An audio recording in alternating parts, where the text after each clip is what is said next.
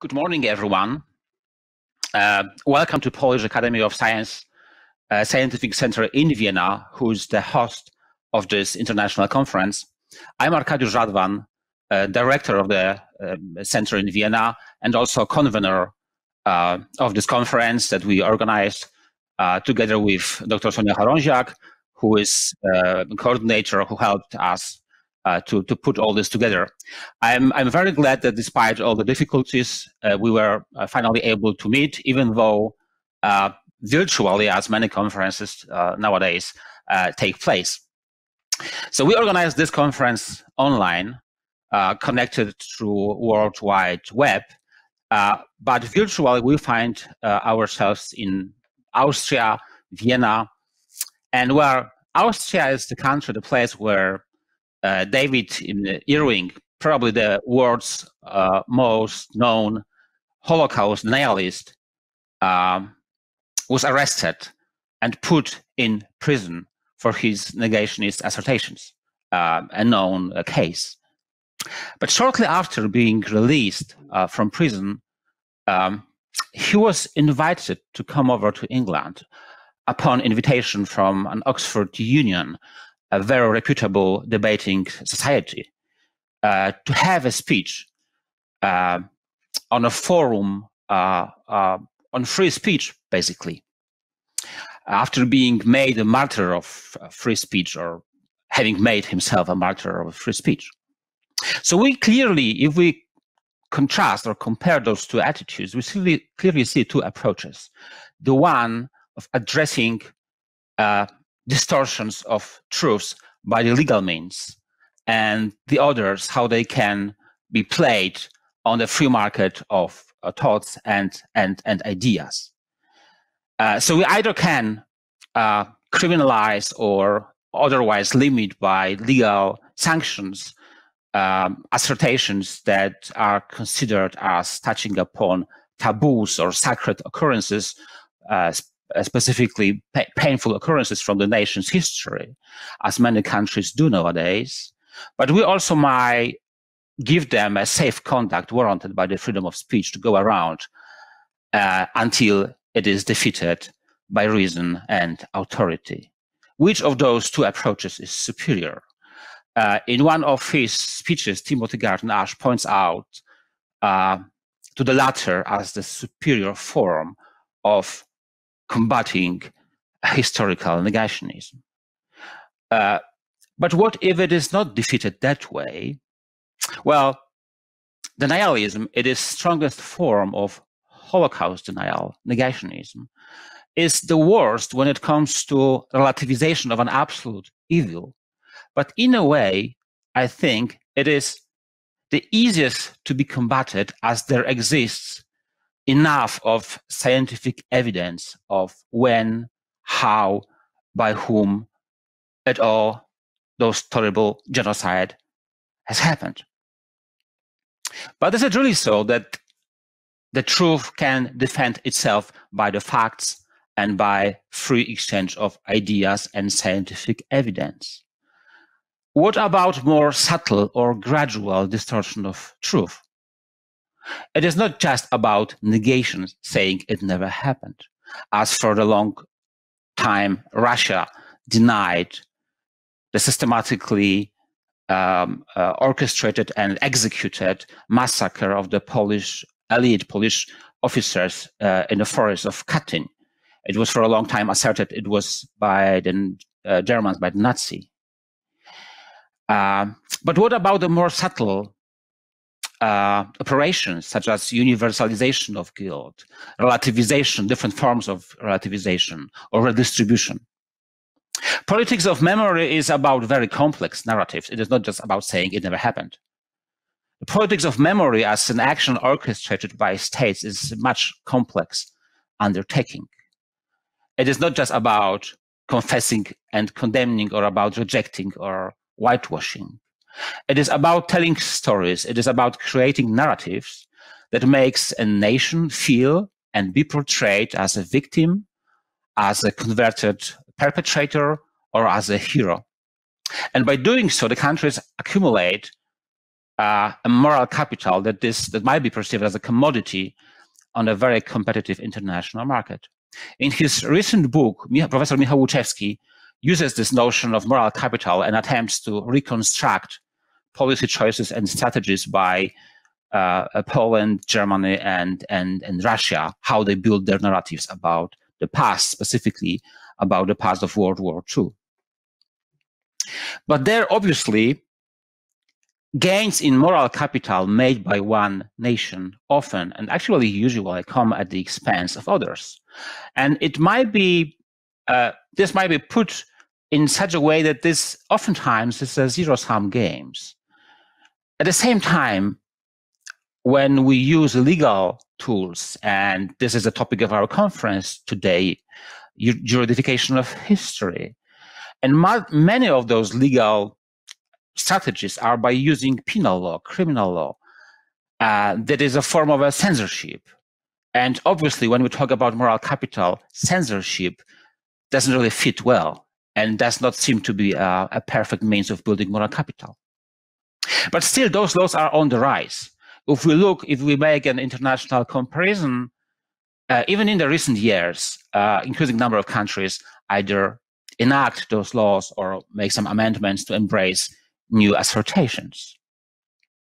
So we are here again at the topic of our conference, juridification of history, a complex process of interference of the law with a study of history and about telling stories about the past and the reinterpretation of the past.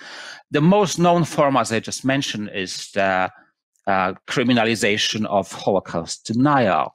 But it is not just this genocide. There are more like the Armenian genocide. There are also crimes by the communist regimes in the countries that are post-communist countries of Central and Eastern Europe. But it is also some experience in some countries with civil law based on infringement of personal rights, where survivors feel offended by media statements or other assertions. So it is not just criminal law, it has a clear legal dimension going beyond just criminal law. So we will attempt at this conference to revisit the moral and philosophical foundations of legal governance of history. We will share our national experiences and also look at the European and international level, what efforts have been made and whether or not they are successful. Finally, we will turn to something that is a little bit different, but still falls under the broader notion of where law meets history, which is a transitional justice, how the countries that succeeded with abandoning their authoritarian regime, build their democratic future, how do they cope with their authoritarian past? And this is the experience all of the countries of Central Eastern Europe actually made after the fall of communism. This is an international conference, and I think this topic is quite difficult in an international conference because it touches upon many sensitive issues.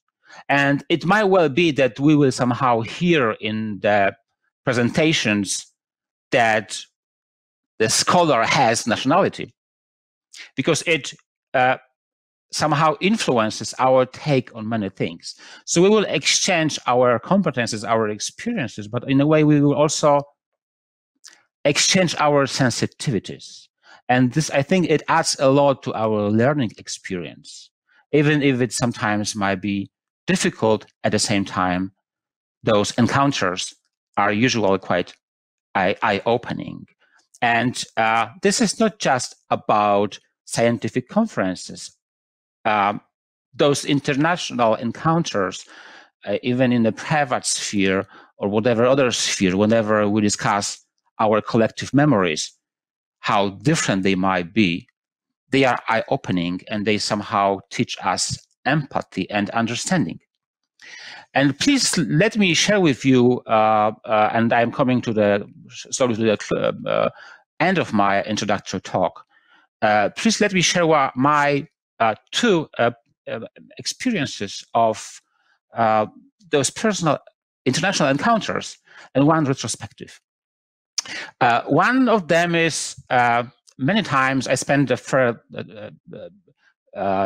time of my life studying in other countries, altogether almost 6 years in Germany, but also in some other places. And whenever we discussed the problem of the Holocaust, whenever I had an opportunity somehow to tell someone that my grandfather was himself in Auschwitz as a prisoner, I was sometimes asked whether I am Jewish or if I have Jewish ancestry, which I have not. And this somehow shows me how, from our Polish perspective, there is so much focus also on the Polish nation experience. It comes as a shock that people in other countries, notably in Germany, have such a limited awareness of World War II atrocities. That is something that also is a terrible experience of other nations than the Jewish nation. The other story is that the story that I tell after a story told by Andrzej Folwarczny, who is, well, I think he is a remarkable personality. He works in Poland and a remarkable organization, Forum for Dialogue Among the Nations, and they do incredible work for commemorating the Jewish past in Poland. And once he was telling a story about encounter among leaders of organizations that care of the commemorating the Jewish past in Europe, from Germany, from Israel, and from Poland. And he was actually joining the club. And he tells when he tells the story when the Jewish leader embraces warmly his German peer and somehow maintains distance to Andrzej Folwarczny, the leader of the Polish organization, and he was somehow confused. And his first explanation was, "Well, I'm just joining the club. I'm new. Those two guys have known each other for quite some time." And somebody noticed this confusion and wanted somehow to help, and just briefly commented, "Do not take it personally. This Jewish guy, he is a Holocaust survivor." And this came as a shocking experience to him, and actually to every audience from Poland. It might come as a shocking experience, this asymmetry when our perception is so much different of the guilt and the relationship that could be somehow difficult. We come to realize this complexity and this difficult past. And the last story, or maybe retrospective, that shows us how much we need to somehow learn from one another, is a story from my birthplace, which is a medium-sized city in southeast Poland, Tarnów. Tarnów actually had a big population of the Jews before the war. As many as 45% of the citizens of Tarnów were Jewish, so almost half of the population. And I remember there is a church where my family lived nearby, and in this church is a chapel, and the chapel is called the Auschwitz Chapel, as it is designed to commemorate Auschwitz and other concentration camps. And when I was a child, I somehow took it naturally. On the wall, there is a big picture, of actual bas relief portraying crowds walking to martyrdom.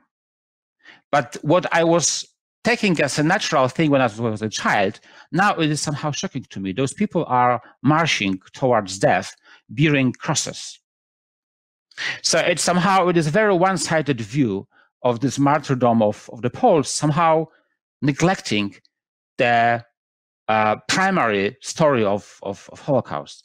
And what makes it all even more shocking, this church is just nearby of a big cemetery, the Jewish cemetery, a couple of meters away, that back then was neglected, forgotten, falling into oblivion. Today, things turned out differently. It is beautifully renovated. But it simply shows how little understanding or awareness we have when we perceive our own history, even though it is just less than 100 years ago, and there are some people who remember Tarnów as a Polish Jewish town. The title of the conference, and this I'm coming to an end, is juridification of history, and this intervention is about necessity, futility, and powerless, and the rage of the powerless. Well, necessity of legislating history. Is it really necessary? How it is necessary? Or the law has limited persuasive power. But the law is also important as a declaration of certain moral values. So from this perspective, we might think of something necessary to address those difficult things by the law. But at the same time, it is very susceptible to abuse. But do we need taboos? Taboos have accompanied us throughout our history over centuries. Do we need this taboo still today? Futility of legislating about history, because hardly anyone is really persuaded by the sanctions of the law. And the rage of the powerless. And then when we talk about different sensitivities, it is specifically close to my imagination to somehow feel empathy to somebody who is a survivor, like my countryman, who was also in Auschwitz and now reads in a newspaper about Polish death camps. And we had in Poland some civil law suits against publishing houses that used this notion. And somehow I have empathy to the people who feel offended by this. But is really law the correct answer? Can it be a correct answer? A coercive role of law? And this will be the topic of our discussion today. And I am so happy and grateful that so many international experts from so many countries accepted our invitations. And I'm very much looking forward to our discussion today.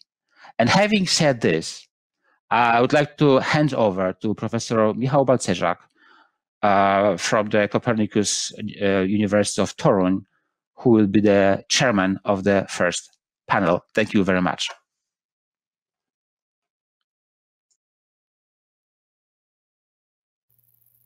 Thank you very much, Professor Radwan, and good morning to everybody. I was honored with the proposal to chair this first session, and I consider it an honor. Perhaps as a participant to this conference, I should not say, but I will, that I am really impressed by by both the topics and the speakers, their profiles. It is really, I think, a great opportunity to discuss extremely important matters, and I'm looking forward to it. But without further ado, I would like to now officially start the first session of the conference, which will deal with moral, philosophical, and cultural foundations of legal governance of history. We have 4 speakers in this panel, and each speaker was allocated 15 minutes. Followed by a discussion, and I am sure that we will have this opportunity to exchange views and to ask questions and discuss. So permit me now to introduce to you the first speaker, Professor Jiří Přibáň. And Professor Přibáň graduated from Cardiff University in Prague, where he was appointed Professor of Legal Theory, Philosophy and Sociology in 2002. He was also a visiting professor or scholar at European University Institute in Florence, several very distinguished American universities, as well as Flemish Academy of Brussels University and also University of New South Wales in Sydney. Jiří Přibáň has published extensively in the areas of social theory and sociology of law, legal philosophy, constitutional and European comparative law, and theory of human rights. He is an editor of the Journal of Law and Society and a regular contributor to the Czech and international media.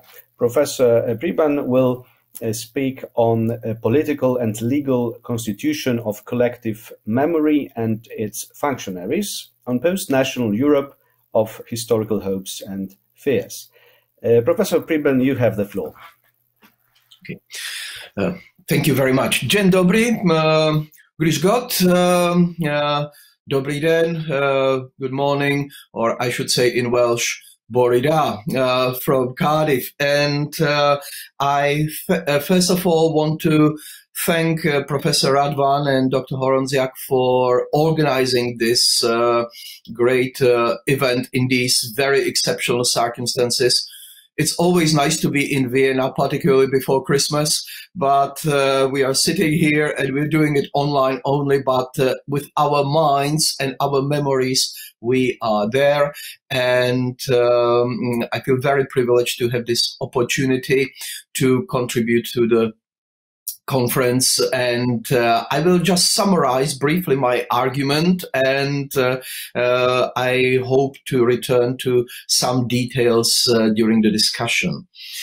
When I was thinking about this theme, it actually is a theme which is very close to what I was doing as a young researcher still in Prague and doing my visiting fellowship in South Africa in the 1990s, and comparing post-communist and post-apartheid experiences, juridifications, public memory procedures, truth and reconciliation commissions, and many other things. So first of all, I think, and of course, striking similarities, even more striking differences. And these differences accompany not just post-apartheid and post-communist experiences, but also differences, huge differences within post-communist countries. And I believe that these differences also help to explain why today we have different state of democracy and the rule of law in different post-communist countries. Because I believe that the way we dealt with the past strongly affects our presence and future. So the first statement here is that in the wake of democratic and constitutional transformations in the 1990s, every country had to deal with the past. And this dealing with the past is really important from the legal perspective, because if you don't deal with the past will deal with you.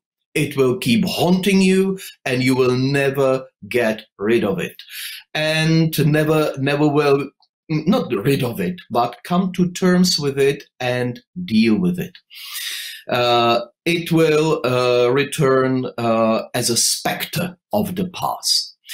Why? Because right after 1989, dealing with the past meant two different things. From the legal perspective, it was a question of doing justice.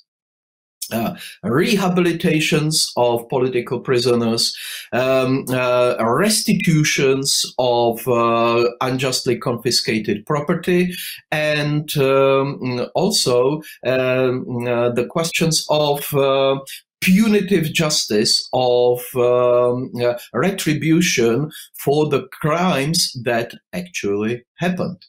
And for that reason, of course, you have to have clear distinction between the authoritarian, unjust past and the democratic presence and the commitment of democratic governments to deal with these injustices and crimes.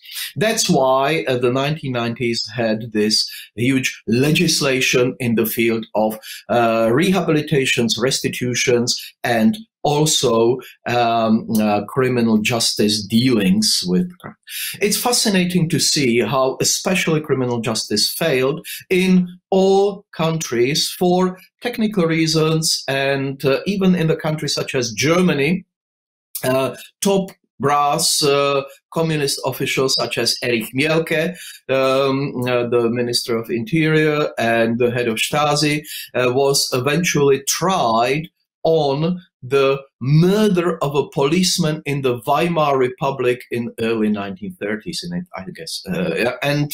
So it's a very heavily juridified period of dealing with the past, and this past is dealt with as unjust, but also as fearsome past.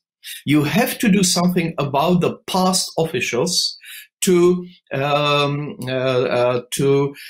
stabilize the democratic emerging regime.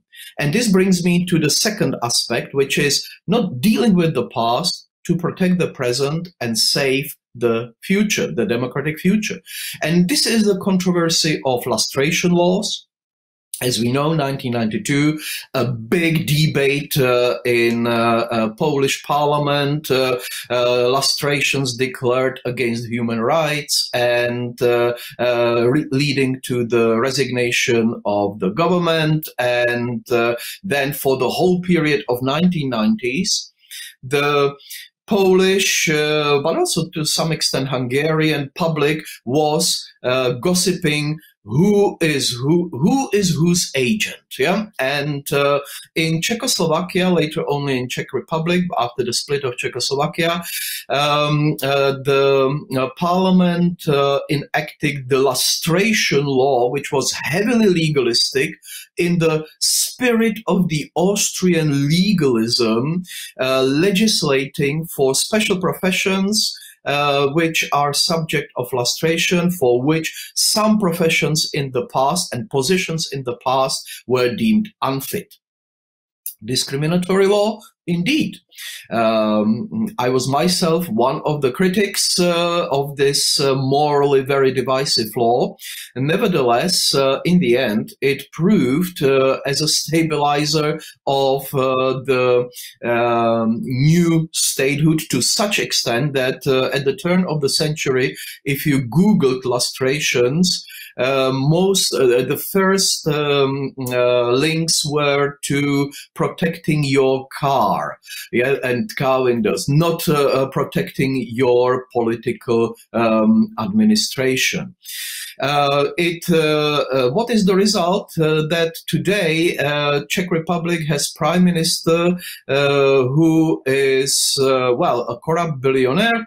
Of course, yeah, we know them all around in the region, and not only in the region. Here in the Western Europe, oligarchies are in government as well. But it's what is fascinating that he is a former secret police agent. He tried to clear his name, and he failed before the Slovak court because he's a Slovak national by origin.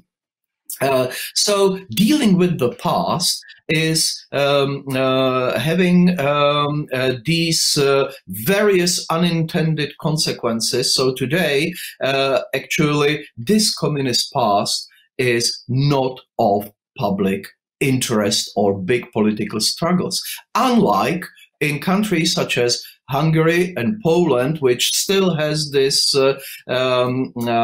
democratic backsliding driven by dealing with the communist past. We know Viktor Orban's famous electoral slogan, 20 years for 20 years. Yeah? That you will end up in you will get 20 years in prison for how you ruined our beautiful country.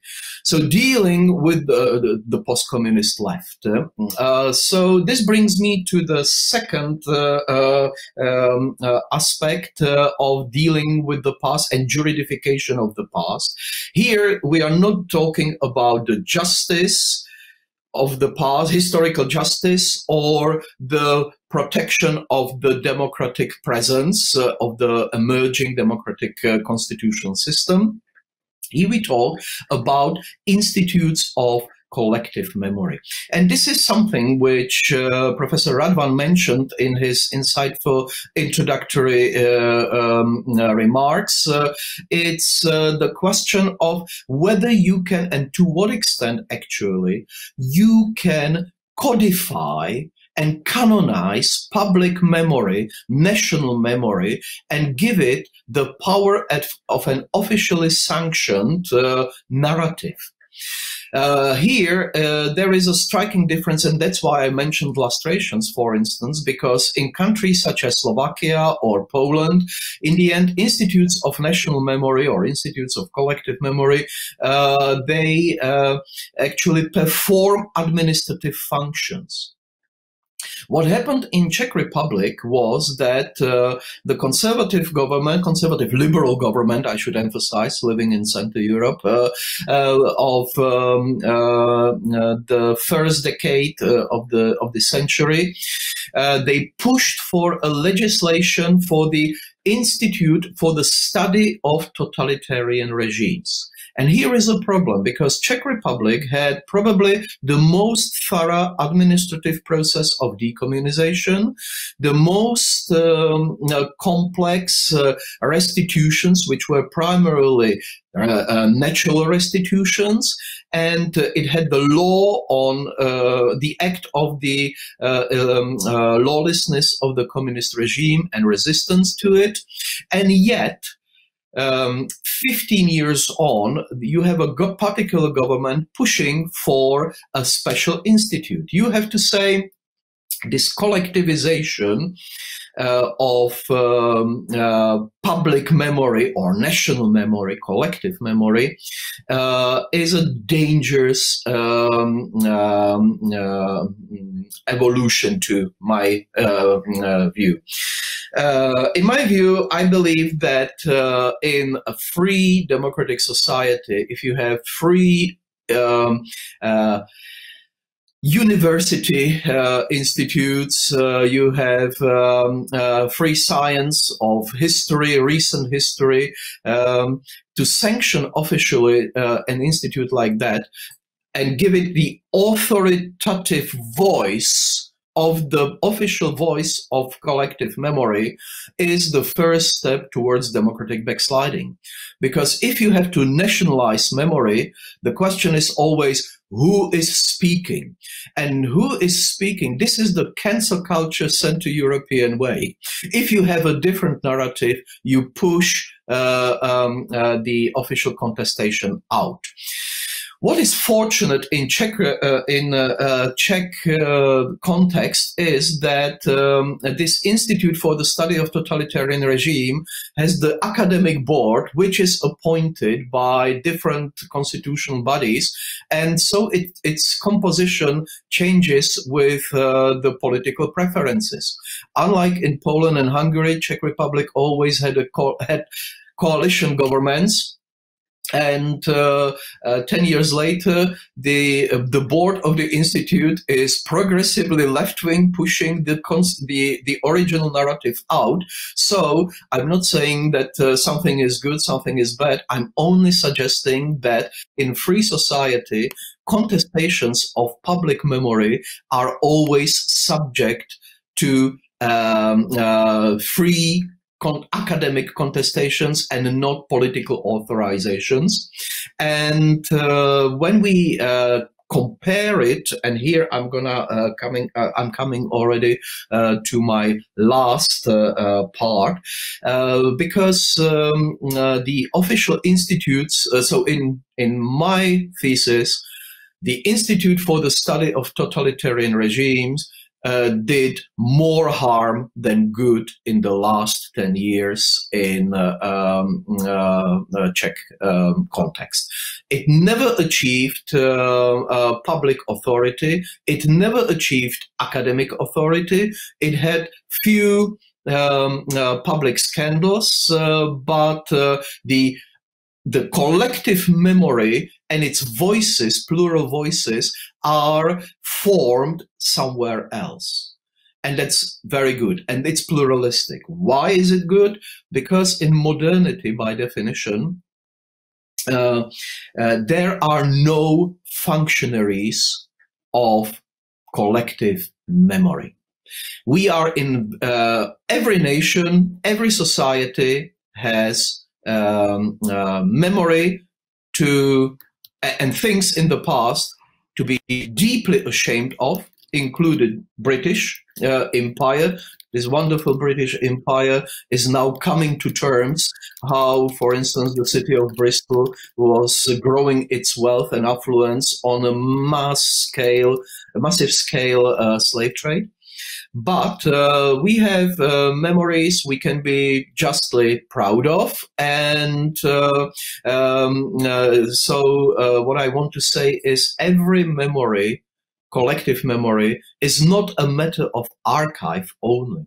It's a question of selection of which things we want to memorize, which things we want to be proud of, which things we have to deal with as grossly unjust, with which things have to be addressed to learn from the past. And here I want to say the only decent exit strategy for any institutes of national memory is to denationalize these stories and turn them into the European framework, European context, because the European context gives us the European history of fears and hopes.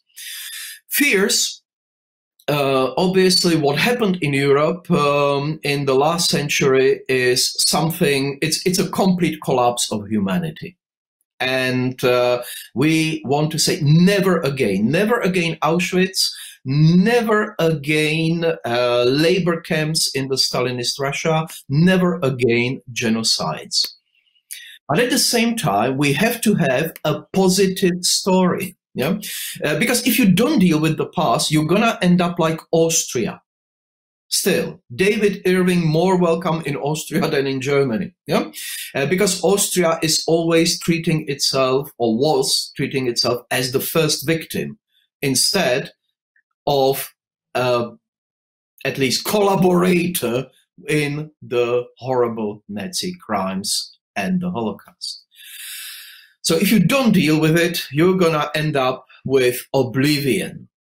If you deal only with the past, you will start hating everything about your identity and present. You have to have a positive story. You have to have a story of hope, which you can learn from the past. And it brings me to the conclusion that juridification is important for the justice matters. For the collective memory, law is far too weak, and I want to say far too divisive. Law and every country will have its laws of dealing with the past. And frankly, mentioning David Irving, yes, it's shocking and disgusting, but people from Central Eastern Europe or Germany are always shocked by what you can hear people saying, and anti-Semitic tropes in British society. Just think of former mayor of London, Ken Livingstone. So it's not just the extreme right, it's also progressive left, which would make skinheads in Chemnitz almost blush. Yeah. So every society has its undealt and the past to deal with. As regards the juridification, let's rely on constitutional projects which will address the risks of the past and at the same time provide for positive, denationalized, collective European memory. Thank you very much, and I said enough. Professor Přibáň, that was extremely interesting. I took some notes. In fact, I would be very tempted to engage into the dialogue now, but we need to move forwards, of course. And now I'd like to invite Dr. Milosz Matuschek. Dr. Matuschek is a lawyer, a journalist, and free speech activist living in Zurich. He wrote his PhD about Holocaust denial bans and taught German law at the Sorbonne School of Law for 5 years.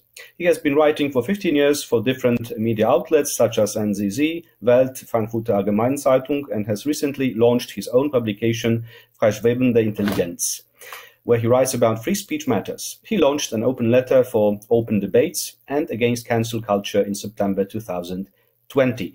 Dr. Matuschek's topic is as follows: a good idea, moral philosophical justification of legislative interference with collective memories and historical narratives. Dr. Matuschek, you have the floor. Minutes. Thank you very much, Professor Balcerzak, and thank you for the opportunity to share with you some ideas about the connection between Holocaust denial bans and memory. I have to admit that was a topic that interested me a lot 10 years ago when I wrote my PhD thesis.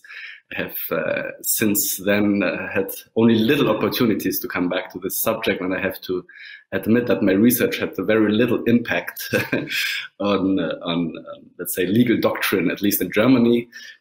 There are little researchers who admit that, but I do this gratefully, and maybe we can see through my speech why this has been the case.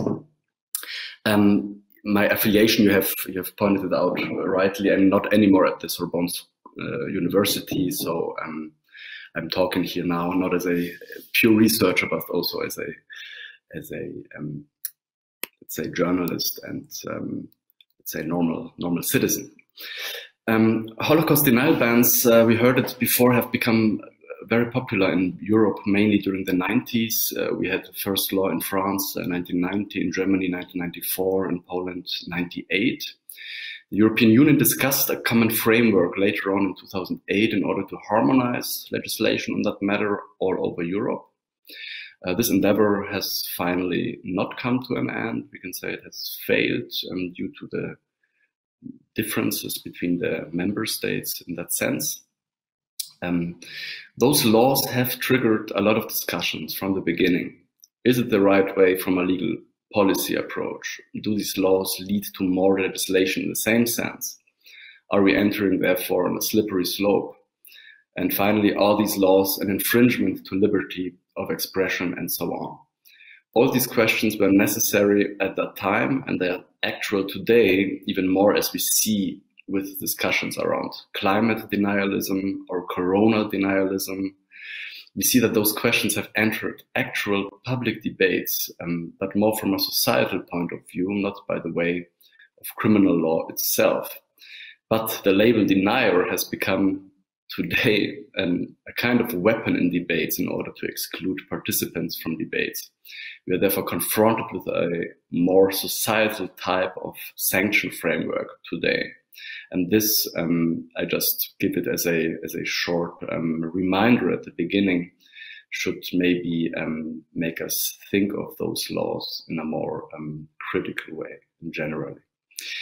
But I want to limit my expose to two major points today. The first point is, what is the scope of protection of Holocaust denial bans, at least from a perspective of German law, which was my main field of research.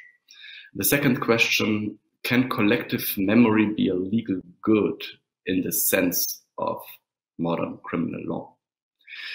As far as the first point is concerned, from the perspective of German criminal law doctrine, criminal law is seen as a set of rules with sanctions, which are basically set up in order to protect certain legal goods.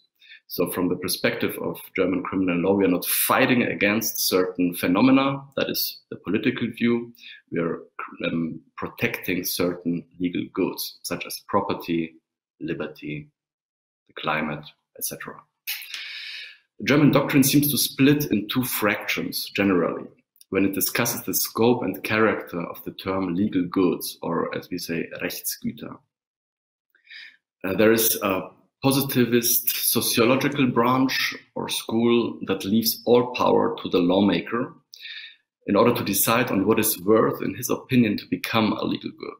Those are the ideas of Karl Binding, 19th century scholarship, which became also strong, maybe even dominant in Poland. In that sense, the lawmaker is unbound. A legal good is simply a kind of format, a kind of vessel, which can be filled with almost every content which serves the interest of the state. The liberal school, whereas, limits the scope of legal goods. In that sense, the lawmaker cannot define every interest as a legal good, but should restrain himself to the classical goods, such as liberty, property, and so on, which means goods that can be found even before the creation of a certain state. From a practical point of view, this conflict can be regarded as settled now. The German Constitutional Court has never accepted a sort of limitative kind of constitutional block within criminal law, as the liberal school would have liked to. One argument was that they basically said, okay, we now have the protection of the Grundgesetz, of the German constitution. Those legal doctrines have started at a time where there was no protection from basic laws, or let's say human rights at all. So from their point of view, it's the basic rights from the constitution that only can limit the lawmaker, not a doctrine within criminal law, which is, I think, from a democratical point of view, quite understandable, as those scholars are not elected or in any way legitimated. In 1994, the German lawmaker passed a law concerning Holocaust denial bans, which was included in Article 130 of the German Criminal Code as a part of its incitement legislation. So it's forbidden, with a sanction of up to 5 years of prison, to partly or completely deny the existence of certain crimes which were committed by the Nazis during World War II. From the point of view of the legal doctrine, the legal good discussion has always been, let's say, an existing discussion, because it was a new law. It came basically to that point to ask oneself which legal good is protected. Mainly, the scholars confirmed that Holocaust denial bans were seen as to protect the legal good of public peace, as it's inserted already in the paragraph about incitement. Other legal scholars favored the honor of the victims or the descendants. Others favored human dignity as a protected legal good. I tried to show in my thesis that none of these legal goods are fully convincing, and therefore open a gap for a new legal good. And the arguments are as following. The public peace as a legal good basically is a passepartout for almost everything. It's the most obscure legal good we have in the criminal code. It has elements of potential violence, security concerns. It mixes things like the harmonic living together with identification patterns between state and the people. So it's a nice mélange, as you might say in Vienna, of different topics that not really have a lot of to do, vice versa, and therefore public peace is always referred to when the lawmaker doesn't know exactly what to protect. Human dignity is a special notion in the German constitution. It's at the Article 1 of the German Grundgesetz. The claims of Holocaust denial often miss the personal targeting of people. Therefore, this argument of relating to human dignity has been refuted by a lot of scholars. Holocaust denial concerns the historical deeds, the historical facts themselves, without having to refer to special persons. The same argument concerns the legal good of personal honor of the victims and descendants. Generally, there is no targeting of special people itself. And the second argument we can raise here is a systematic one, because Article 130, paragraph 3 is a simple Holocaust denial ban, different from so-called qualified denialism, which includes also the defamation of a person and has been forbidden already before the law of 1994. So as to take an example, saying that the Holocaust has not happened as a simple claim is a simple Holocaust denialism. Saying that the Jews have invented the Holocaust in order to get money from the Germans would be a so-called qualified historic, let's say, Holocaust denialism. Therefore, there's a kind of void, there's a kind of lack in the discussion, which I tried to fill with my thesis. So I had the impression that this question is not fully resolved.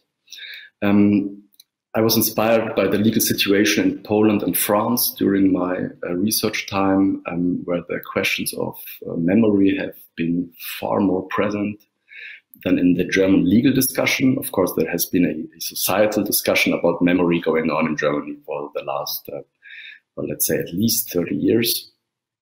And I try to have shown in my study that the protection of memory of a historical event, which can be defined as a kind of standard of knowledge about an event in a broader population, is actually a more suitable legal good.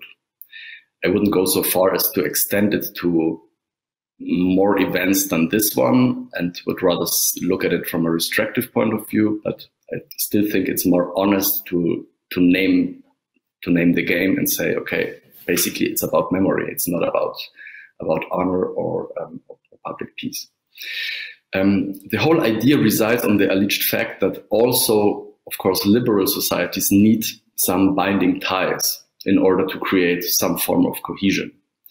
Historical events can be a common ground for cohesion. They can, of course, also be a point of discord.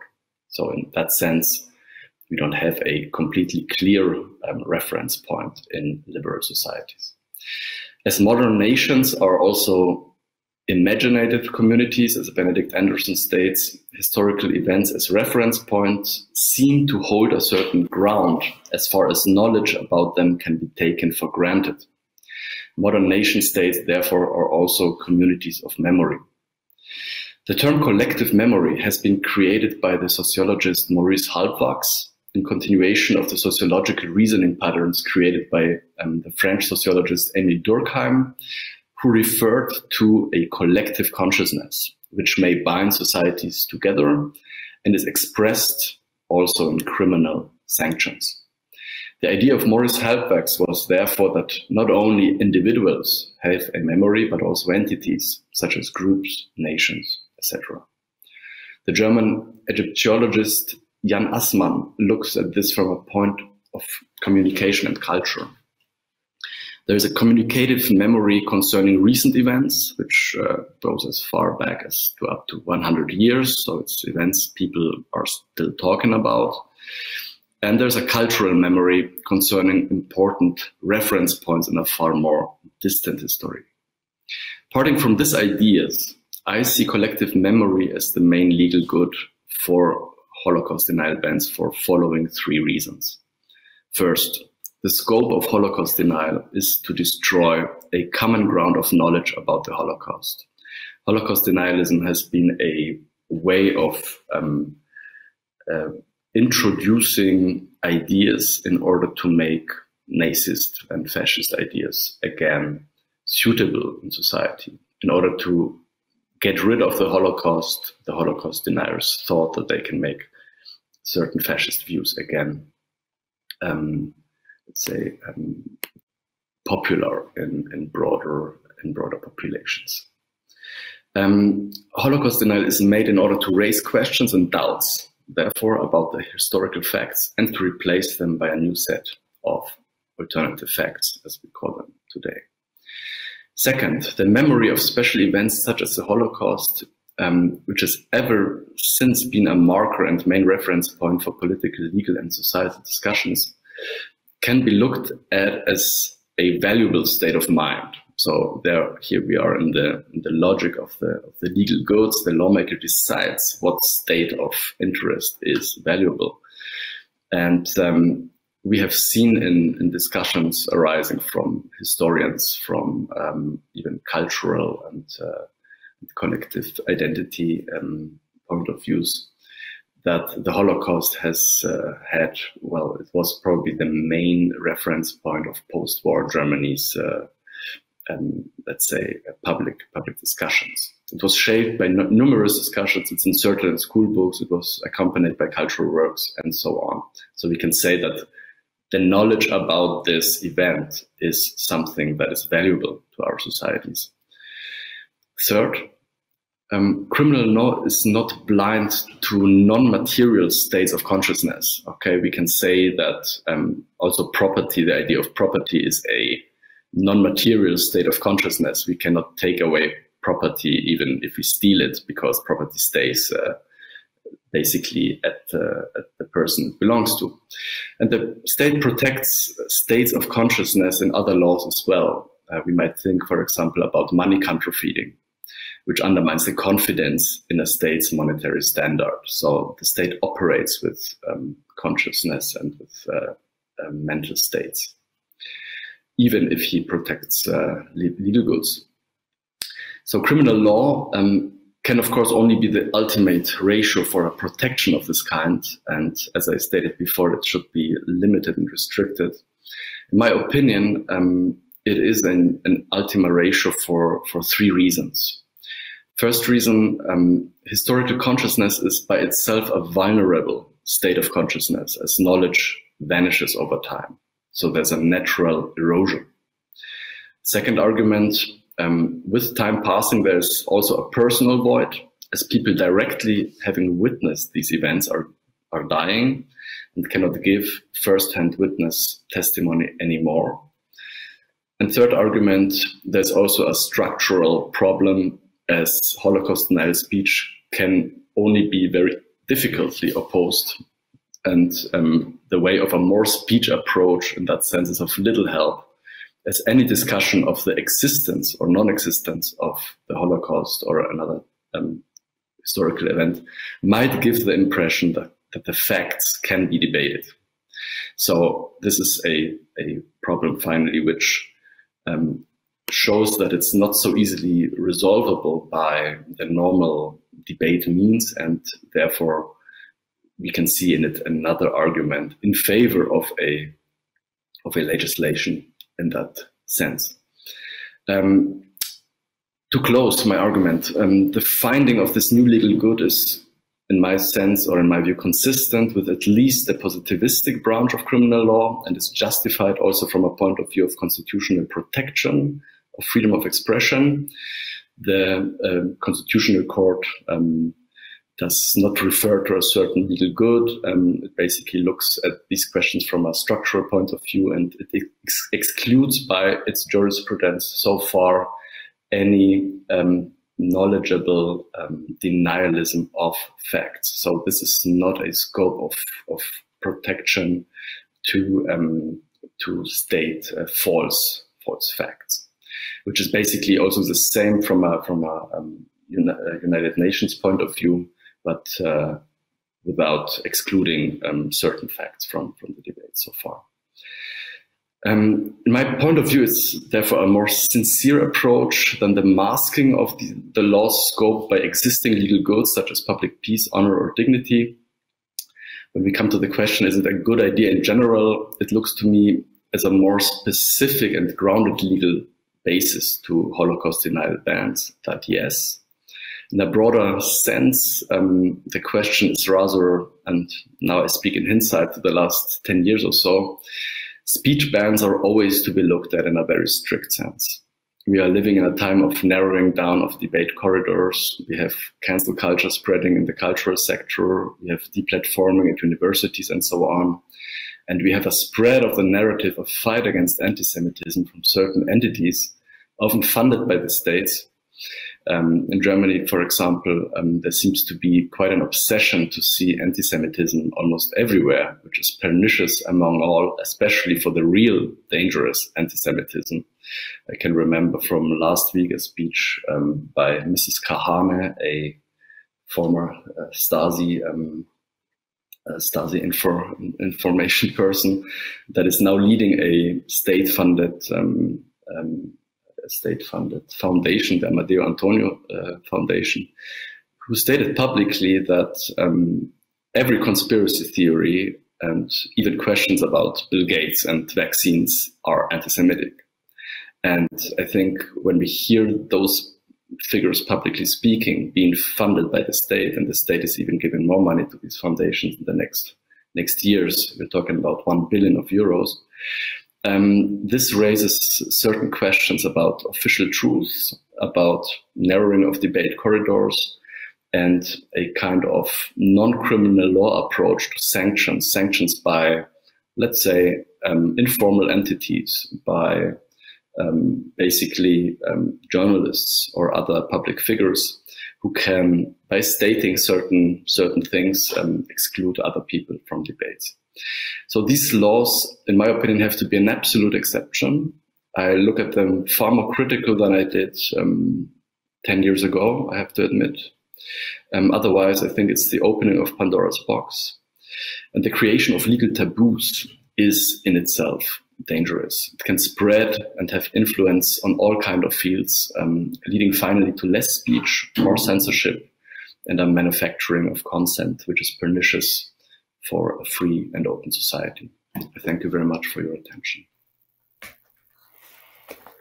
Thank you very much, Dr. Matuschek. These were also extremely interesting, valid comments. I also I noticed I've learned that you might not be able to be with us during the discussion. I very much hope that we'll be able to perhaps exchange views on some later date or in another format. Anyway, now I would like to invite our next speaker, Dr. Aušrinė Pasvenskienė.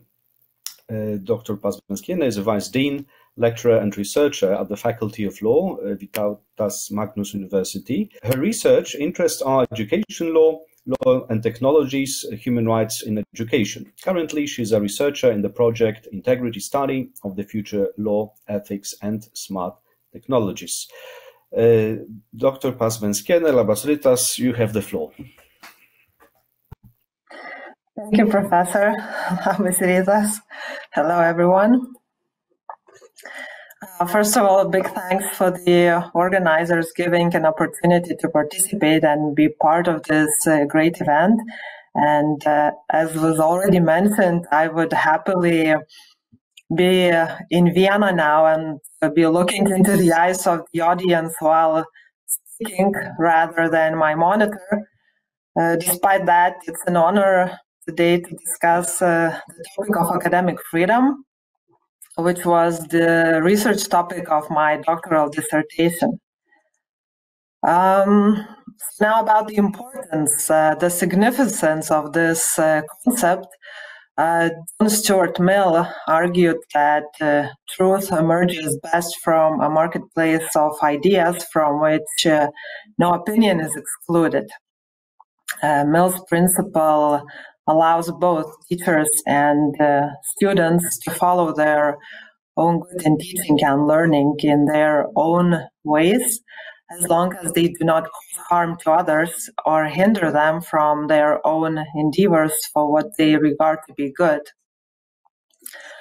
The traditional Humboldtian concept of academic freedom from its emergence in the medieval times until recent is vital for the fulfillment of the mission of higher education institutions, for an ability of academics and students to participate in unrestricted and free teaching, research, publication, expression, and to foster an open inquiry as a core value of higher education.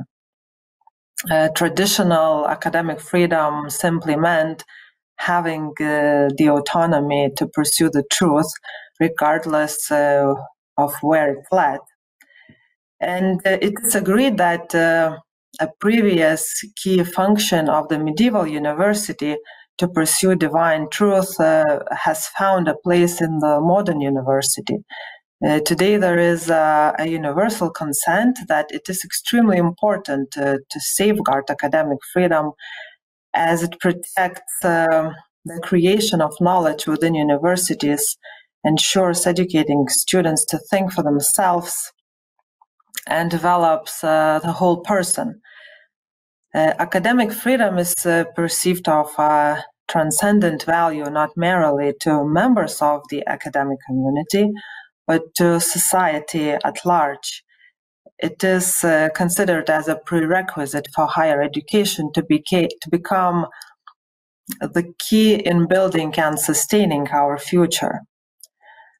Academic freedom is a legal concept which has found its position in numerous European constitutions and national and institutional higher education regulation, and its paramount importance and the need for its protection are underlined in various international conventions and other international and regional documents.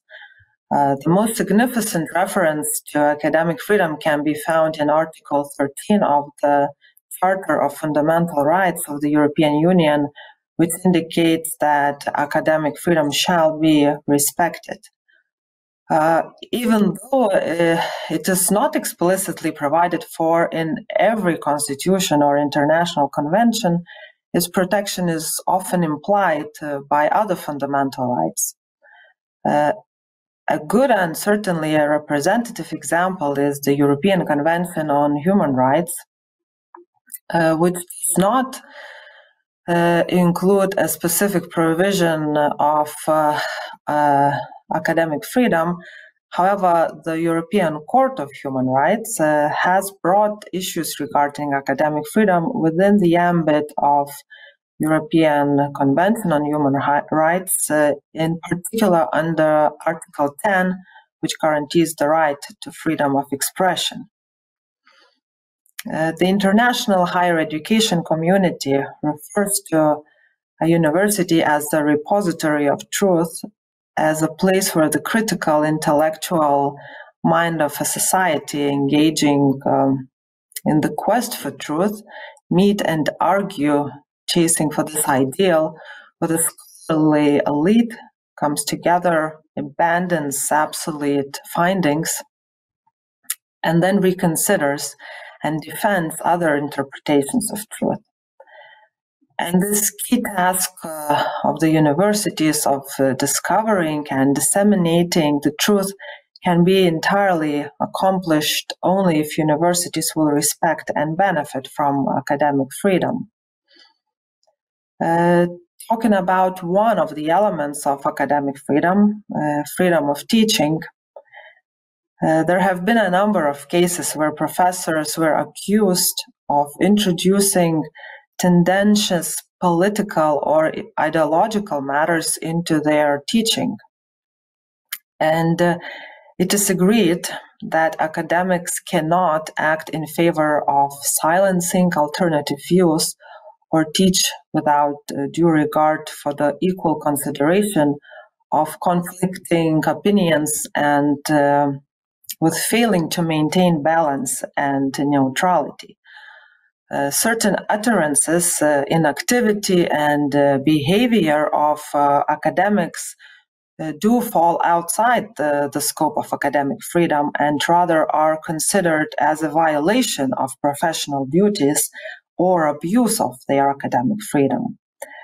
As any other freedom, academic freedom must be balanced with certain obligations, and certainly there are limits.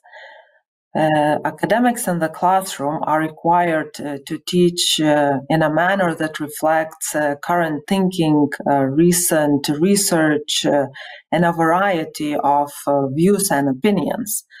They are also required not to introduce in their teaching any element of positive or negative bias, distortion, misrepresentation, stigmatizing or irrelevant oral and written statements in respect to different matters like age, economic status, ethnicity, gender, language, nationality, unless these relate directly to the subject matter.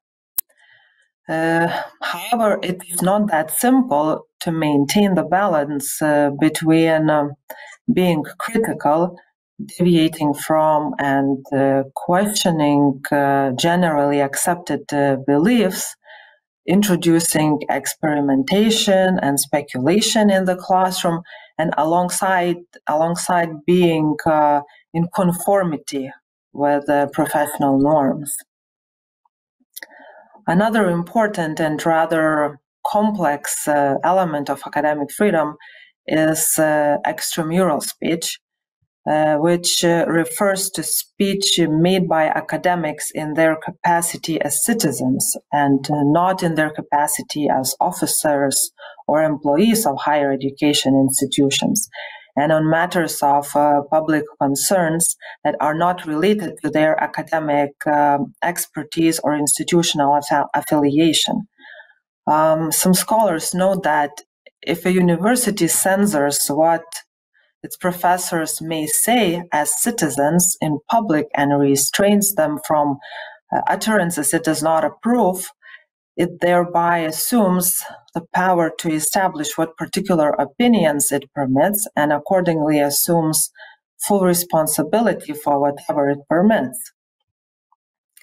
American Association of University Professors advocates for the freedom of extramural speech in a sense that academics, although members of academic community and officers of higher education institutions, are also citizens, and when they speak or write as citizens, they should be free from any institutional censorship or discipline.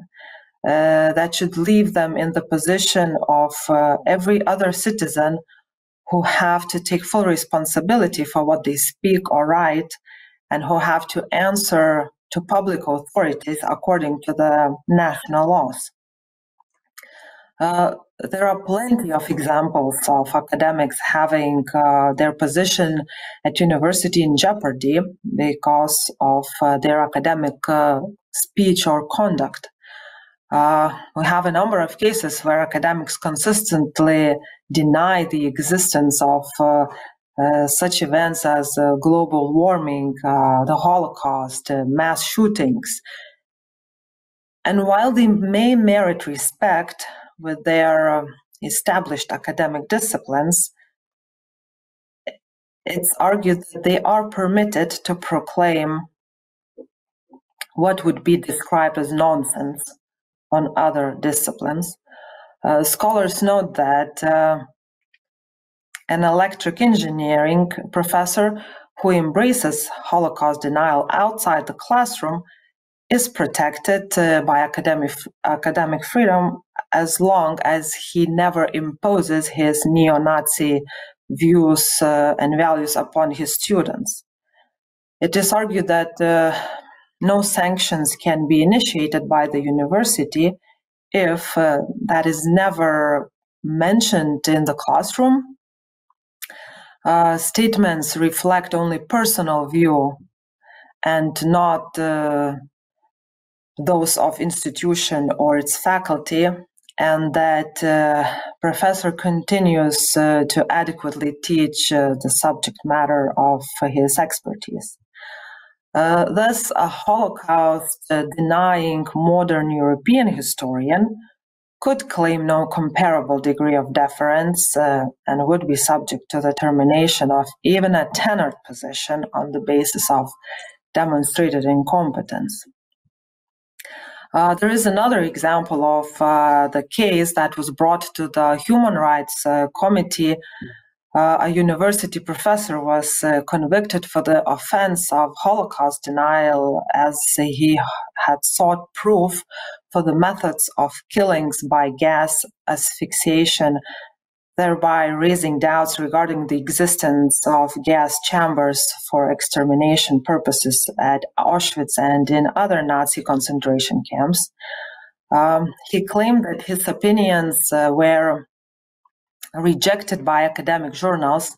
He has become the target of death threats, suffered physical assault and serious injuries. The committee stated that there was no violation of Article 19 of International Covenant on Civil and Political Rights, which protects the right to hold opinions and freedom of expression. The committee argued that the restriction was provided by law, and the conviction was fully justified not only by the necessity of securing a respect for the judgment of the International Military Tribunal at Nuremberg, and through it, the memory of the survivors and the descendants of the victims of Nazism, but also by the necessity of maintaining social cohesion and public order.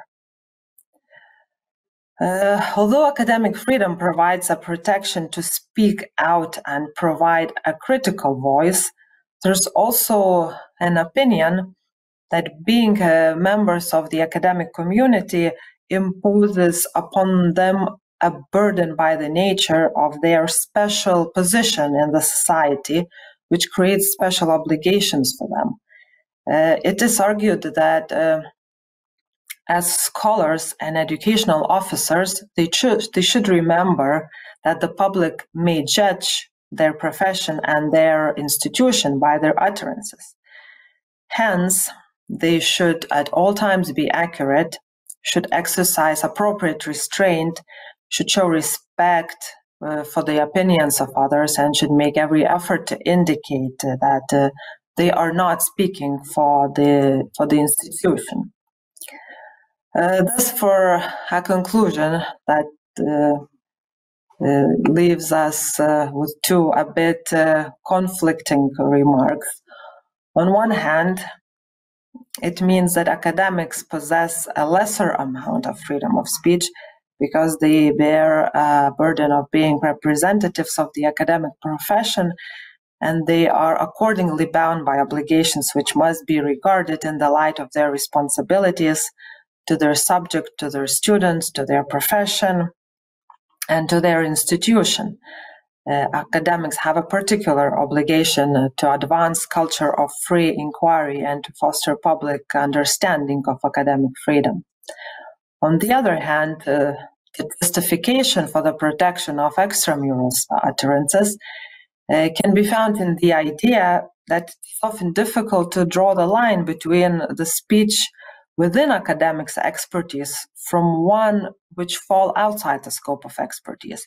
Accordingly, in order to maintain a conducive environment to the performance of fundamental professional tasks, when academics are able to focus entirely on their professional responsibilities rather than feeling unconfident in regard to public utterances, any attempt of trying to set the limits should be discouraged.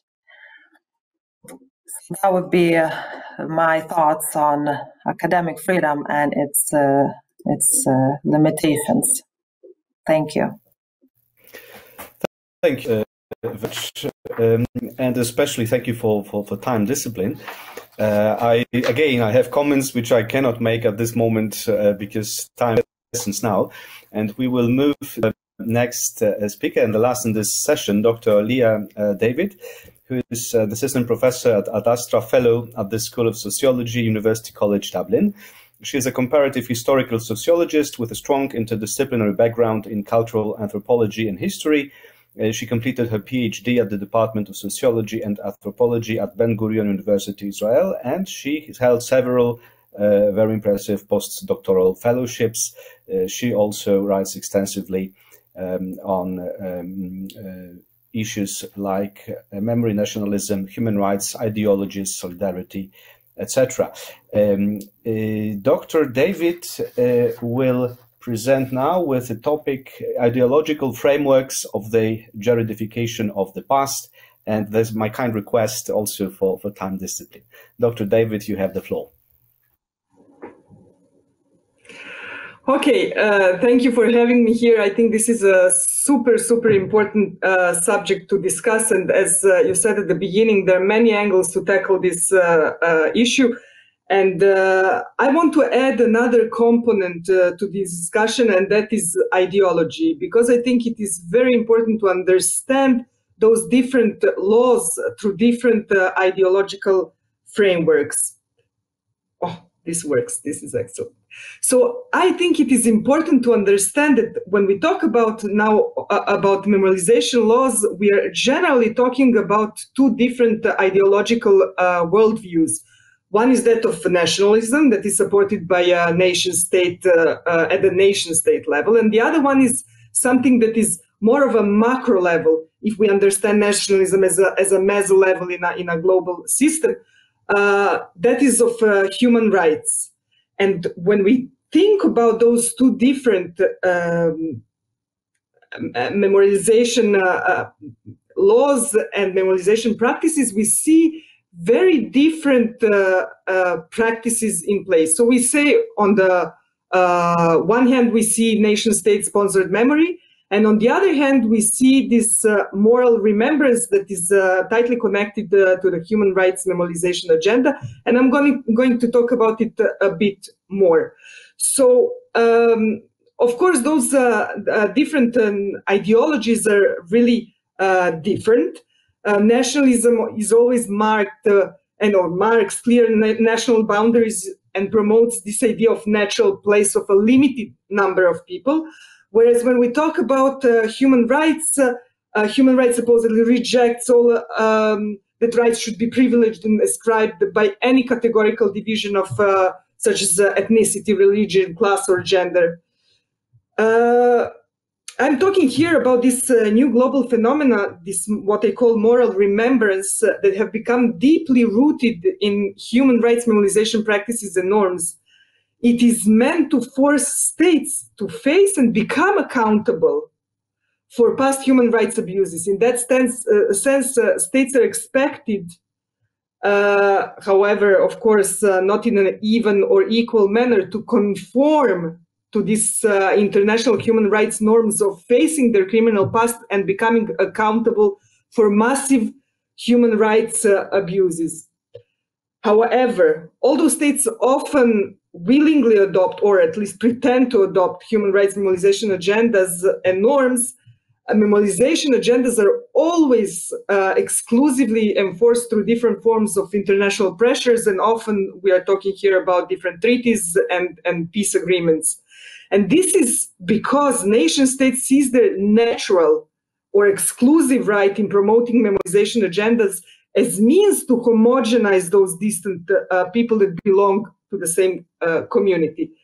So it is important to stress, though, that the human rights memorization agenda is always filtered through the needs of any nation state. It always actually, whether nation states will take this moral remembrance and the human rights memorization agenda, it is always going to be adopted only as long as it serves the needs of this nation state.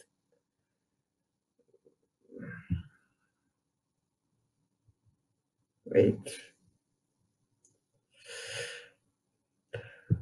Okay, so this moral remembrance is grounded in the most basic presumptions in human rights and transitional justice, that proper memorization is essential for healing societies. We heard about it with a difficult past and moving beyond the trauma and violence. That proper memorization is a crucial step in establishing moral responsibility for past atrocities, and that proper memorization can guarantee the establishment of human rights values and can bring to reconciliation. I will not go much into it. I actually dispute all of these claims in my book that has been just published. I just want to move here to this component, why it is important to understand, in my opinion, human rights as an ideology, just as we can understand it, can understand nationalism as an ideology. In that sense, it is very helpful to rely on sociology of ideologies, because we see that for any ideology, we have those three components. Oh, apologies. One is this organizational power, meaning that human rights, just as nationalism, needs to have institutions in place.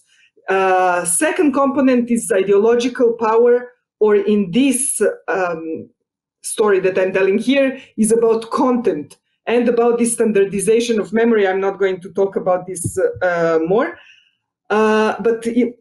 Sorry, something is happening. But what is here important in this context of the human rights memorization agenda, that we see this historical process where three distinct principles have been adopted: facing the past, duty to remember, and victim-centered approach. And the third component is, of course, micro-solidarity, meaning what actually happens on the ground with this ideological and organizational power. So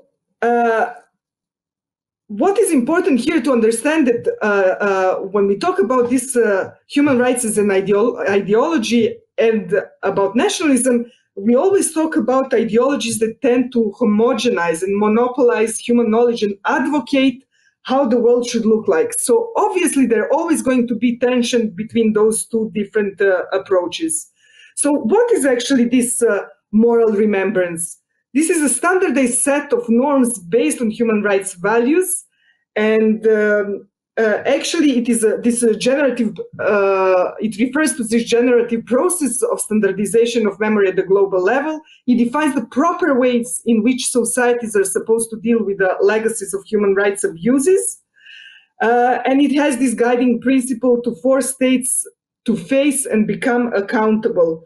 So the way we understand his moral remembrance is exactly that it refers to these standardized ways promoted through the human rights infrastructure at the global level in which societies are supposed to deal with legacies of massive human rights abuses.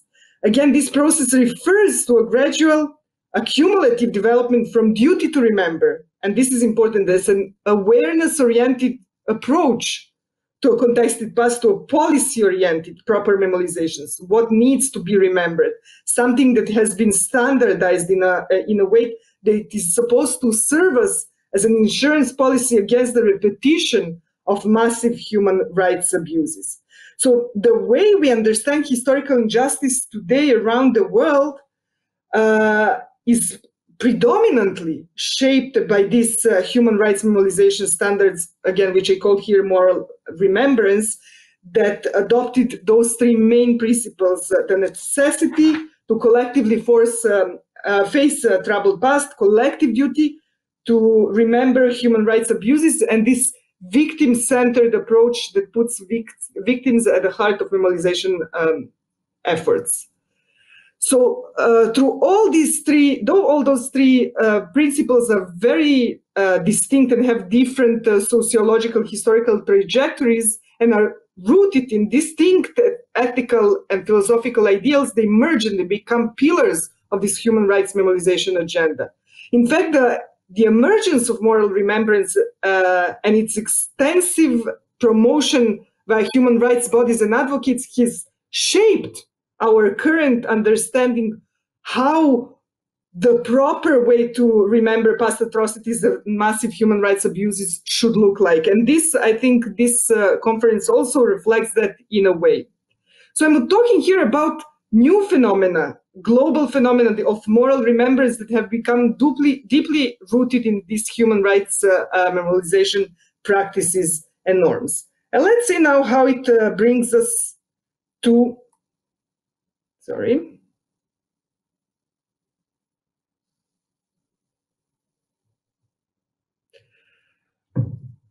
to laws. Again, this is important here to understand that the institutionalization of a selective memory as means of homogenizing people under one governmental system can be traced from the Treaty of Westphalia in 1648. And the Treaty of Westphalia obliged states to enforce amnesties and pardons for all wartime wrongdoings. Since then, it's changed tremendously, but we can see that throughout the 18th century, museums, for example, transforms into sites of glories and podiums of states' achievements. Museums and national calendars gradually transform into instruments of citizenship and nation-state agendas, energizing this national unity and cultural homogeneity. And also we can see, however, that only after the Second World War did a coupling of the accountability for human rights abuses and their remembrance will emerge within the legal framework as means of restoring moral cosmologies within international arenas. So nation-state memory laws use and contextualize certain memory contents tailored in such a way to secure national exclusive boundaries of belonging. And we talked about it a bit here. Contrary to that, human rights-sponsored memory laws are utilized with regard to difficult and violent histories and are focused around two central categories. one that bans and criminalizes a positive perception of an atrocity past, such as genocide or massive violence, and the other that bans a negative perception of a violent past. So those attitudes are also reflected in what is called the militant democracy, which refers to this prohibition of a hatred, rights of free speech to preserve this liberal democracy. So here, for example, we see all kinds of Holocaust denial laws or legislation criminalizing the Nazi message, and we can see other example here as well as genocide denial laws that all come as a remedy, and they come from this human rights memorialization agenda and not from a nation-state memorialization agenda. Now, of course, in the same way,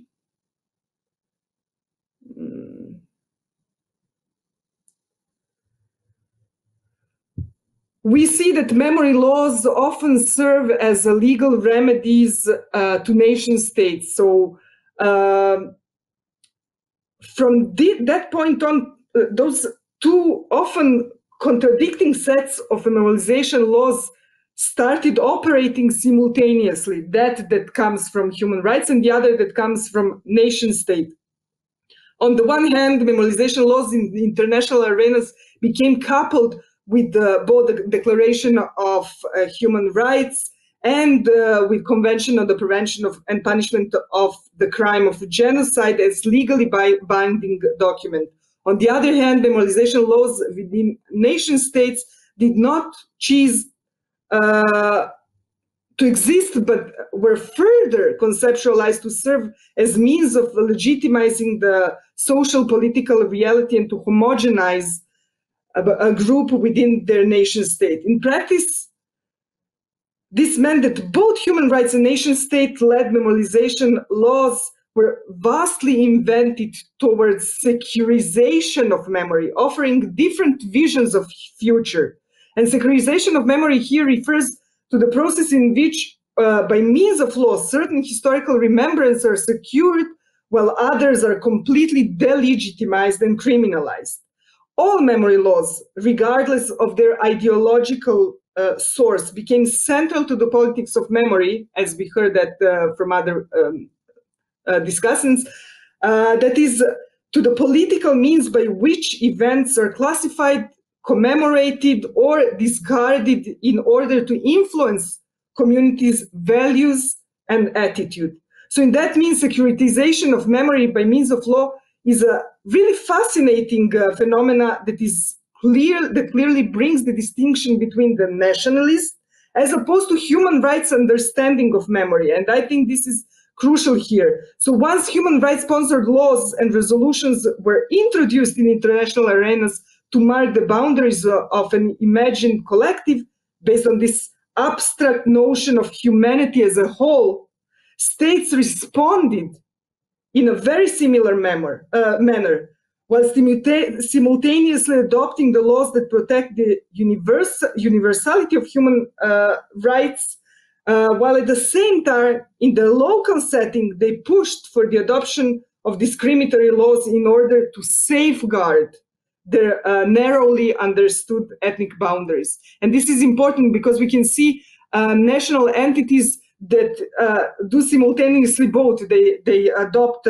human rights memorialization laws, but they, at the same time, they actually enforce some laws that are beyond, that are actually very nationally binding. And what comes naturally as part of it is actually this historical revisionism, and we talked about it here. Some of you mentioned that this phenomena.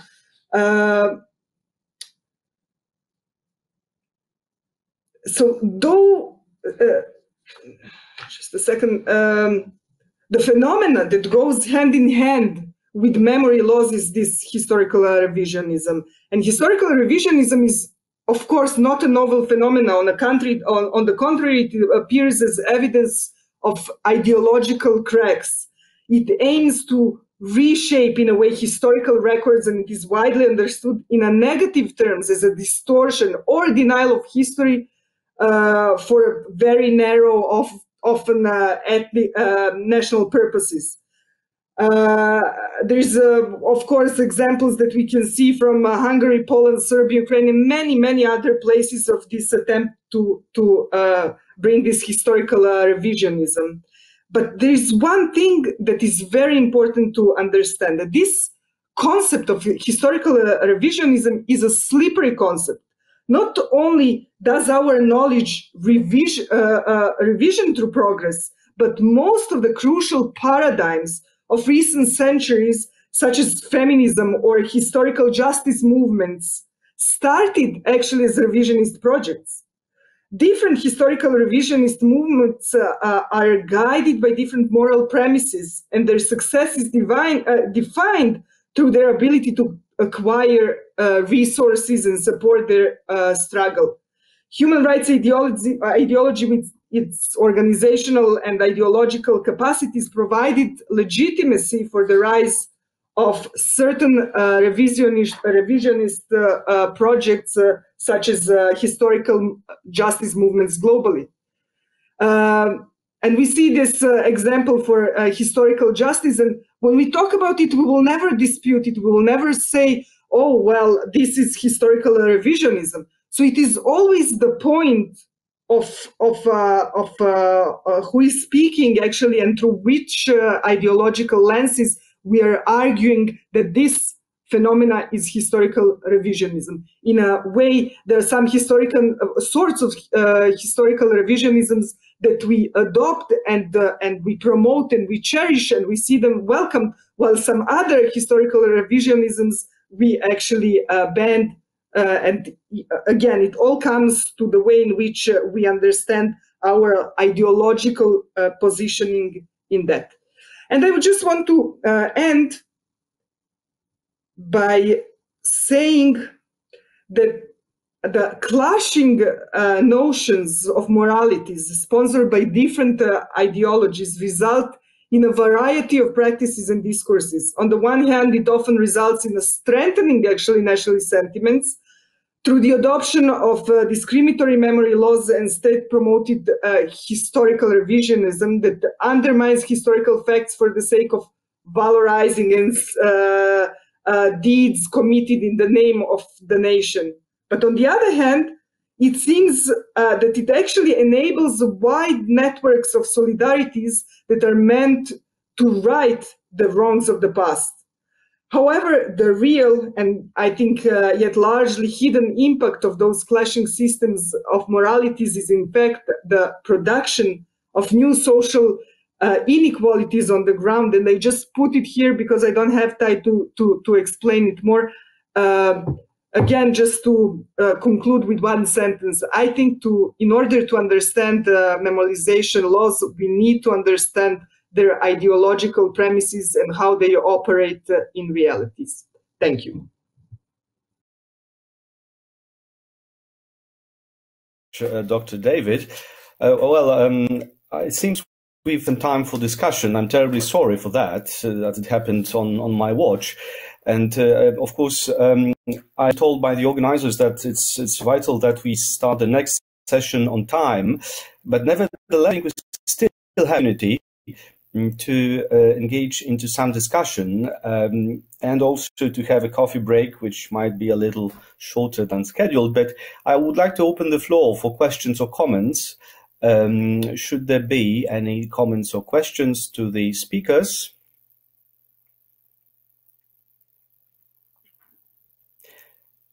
My understanding is that we discuss among ourselves. I haven't actually consulted it, but I understand that we at the moment we have any questions from outside the panel. Am I correct, Professor Radwan? That seems to be the case. So I again would like to invite our panelists and because to perhaps engage in some form of dialogue. Professor Jiří Přibáň, go ahead, please. Yeah, thank you very much. This was a fascinating session, listening to a number of different lines of arguments, and still, I have this question for Dr. David about the difference between you said historical justice and historical revisionism, and then you admitted that even justice is based on the permanent revision of memory and of the past. Yes, so what we tell, what we don't tell, and my question is: to what extent do you believe that these claims from human rights are actually moral claims, and whether they can be juridified? This is because this panel is on the juridification. So to what extent do you take human rights as a moral struggle for emancipation, recognition, inclusion, and so on? And to what extent do you take it as this actually nation-state sponsored juridification of the memory? Thank you for this question. I refer it immediately to Dr. David. Thank you for this question. It is interesting. It is really good question. I wrote extensively how the whole concept, first of all, how memory became adopted within this frames of human rights. That was not natural, so to say, connection. So it developed, but it started developing really from a very pure moral ideals. But what it became, again, with this shift from something that has to be we should talk about our past because something bad happened, and if we don't do it, something bad will continue happening, to this, that we have a policy-oriented standards of memory and proper way of remembering, which is actually a toolkit of all kinds of issues, including memory laws, that if we do X, Y, Z, then we will end up having this.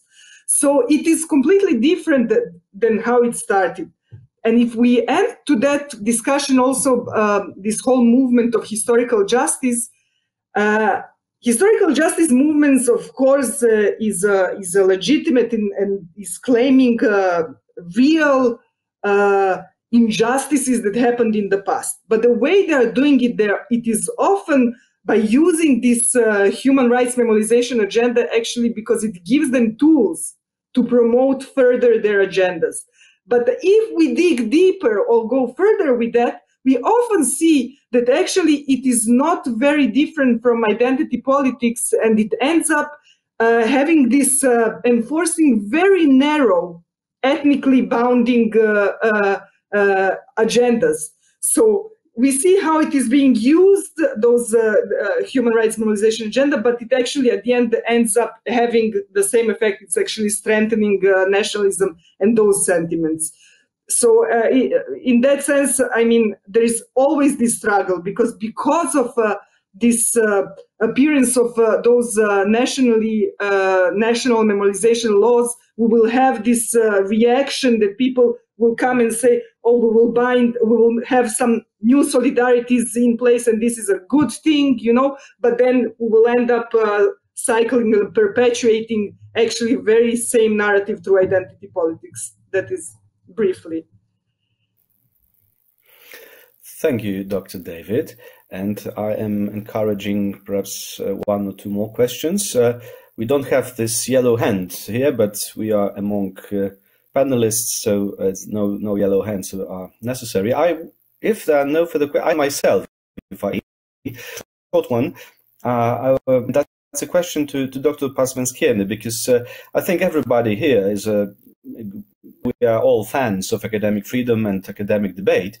But my question would be the following: in essence, would you argue that as academics acting with an academic freedom, in fact, are we under the same standards concerning free speech, Article 19 you mentioned, or of the European Convention, that we act under exactly the same standards, even if you speak in academia, or perhaps we should take more on the duties, responsibilities which come along, but also maybe we have larger freedom. Maybe, in fact, we say almost anything when we speak ex cathedra. So, in essence, do you think that we exercise freedom of speech entitled? Is it legitimate to say that as academics we can say more and be protected legally? Thank you. Yes, I actually agree and would say yes. I argued the same, tried to justify this argument in my doctoral thesis, saying that as academics, we might have a broader or wider freedom of speech and to be protected. The thing is that when we talk about academic freedom, it's a relation between an academic and a university or institution that the scholar represents. So if a professor or an academic is discussing or researching or teaching in the field of his or her expertise, then I would say yes, he or she deserves a wider protection just because the person is an academic. Thank you. I see a raised hand by Dr. David. We still have, I hope, 3 or 5 minutes. Dr. David. Thank you. I have a question for Professor Přibáň. You said several times that if we don't deal with the problematic past properly, we are doomed to repeat it. And this is what I can say a trope in transitional justice, in human rights, memorialization agenda. The whole concept, if we don't do this, we'll end up this. Can you please give us an example? And you mentioned that, but I would like to go a bit more in detail with that. What do you consider as we dealt with it? And we actually managed to go beyond this problematic past. Any example? Thank you. Thanks very much. Yeah, thanks very much. It's a core question because my next sentence would be yes. If we don't deal with the past will deal with us, and no past can be dealt with entirely. It is a permanent process of. That's why I was so interested in human rights and revisionism, because we constantly revise it, and we have some collective memories which then constitute our moral and political canons. Never again, yeah, and we have to learn from totalitarian, authoritarian past. But how we perceive it changes over time. I can give you one example how this is flexible and in permanent evolution. An example from the Czech history, because what is interesting is that the Institute for the Study of Totalitarian Regimes, so we study both communism and the Nazi occupation, and there is the Czech collective memory was for a long time based on this victimhood. First Munich, then February 1948, and communism, and our wonderful liberal democratic past of the First Republic was permanently crushed, first by the Nazis, then by the communists. And only now, just last month, Czech TV was broadcasting, I think, 2 or 3 part documentary about the expulsion of ethnic Germans, 3 million people after 1945, yeah, which in the past would be dealt with. Of course, it was a matter of historical justice because they deserved it. They went with Hitler in 1938. They dismantled Czechoslovak Republic, and that's what they deserved. So it was almost justice as revenge. And now, with the mercy of the past and of the history, I think the Czech public is coming to terms that actually what was presented as justice was incorporating atrocious acts of violence, injustice, harm, and actually it had a detrimental effect on what happened in subsequent years and decades. So this is one example how no past can be ever dealt with without any further dealing. It's a process. What is, however, important to distinguish it from is that you mustn't marginalize or while, for instance, Czech Republic has the Holocaust denial crime, it's a pity we don't have Dr. Matuschek with us anymore, because I'm very ambivalent about the Holocaust denial laws, but at the same time, it's a part of collective memory. Yeah, it's if you don't address this problem of people openly faking the past horrors, then you're giving up on your identity. And we bear responsibility for this as a collective. So I have strong understanding for the Holocaust denial laws.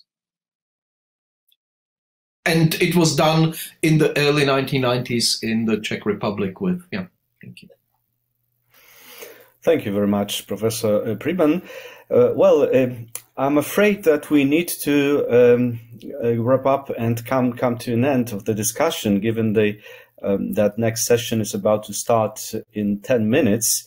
So again, apologies that we had to shorten this discussion part a bit, but nevertheless, I'd like to thank all speakers. I'd like to thank everybody for joining and for sharing with us. This was extremely interesting, and I'm also again looking forward to the publication, which I understand we will co-author, and that's of course again a great idea, I think, of Professor Radwan's and his team. So having said that, I believe that my duties as a chairman of this session might come to an end. Professor Radwan would probably never invite me again in this capacity because I prolonged it a little. But I think that this is the moment to say thank you and see you soon. Would Professor Radwan like to also have something to say in terms of closing the session? No, thank you. We already limited our well-deserved coffee break by more than a half. So I would be hated by anyone if I wanted now to talk. So I would like to thank you for chairing the session, and to the speakers for their highly interesting contributions. And we all deserve a break. Thank you. All right. So thank you so much, and have a good day and afternoon. Actually, I'll be seeing you some of you in 10 minutes. So thank you, and all the best.